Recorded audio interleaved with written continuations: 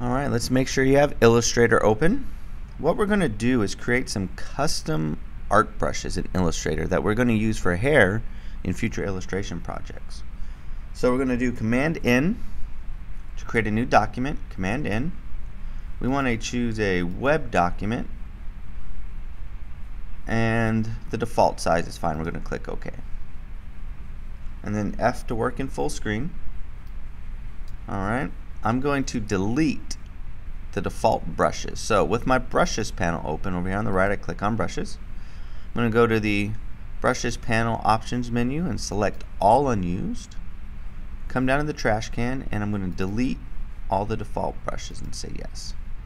These stay, these don't go anywhere, these are default. These have to be there, so don't worry if those are still there. And then I'm going to switch the swatches really quick and I want my fill to be black and my stroke to be none. And I'm going to come back to brushes. Then I'm going to take the ellipse tool, right? Under the shape tool menu there, shape tools, there's the ellipse tool. And I'm going to click and drag out, pretty decent size of my artboard here, something like that.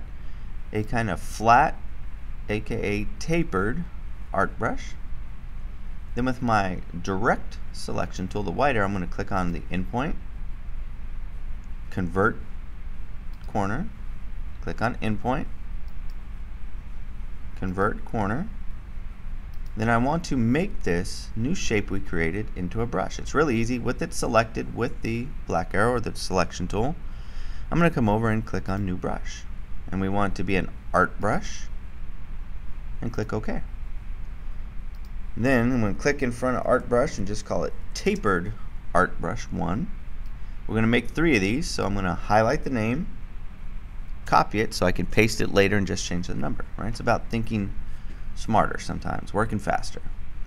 Colorization. We want the method of colorization to be tints. And the reason for that is that's going to allow us, when we use it and we apply the brush stroke, that whatever color the stroke is, that's the color the stroke will be instead of black. So by making it a tint, if our stroke color is red and we draw with this, it's going to be red instead of black. And that's what we want. So we're going to click OK. Gives us a hair stroke there, alright?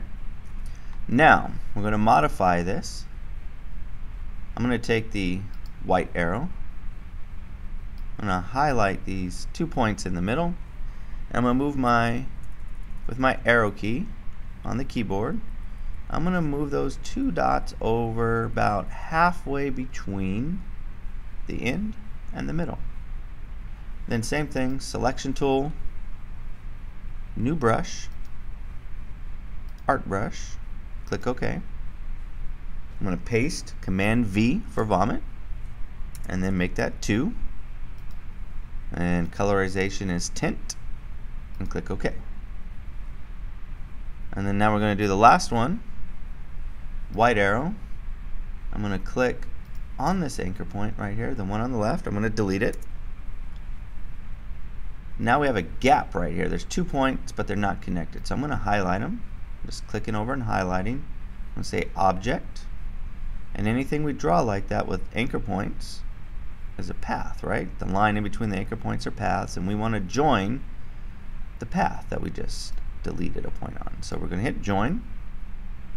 And then again, selection tool, new brush, art brush, click OK.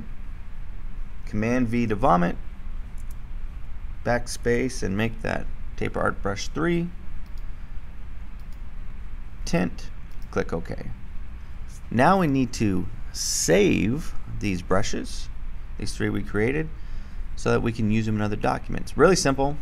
Back up to the options panel here, save brush library, and you can see I already made one in a video. I kind of messed up, so I'm just going to overwrite that. I'm going to call it tapered art brushes, and click save. I get this replace window just because I messed up in a previous tutorial.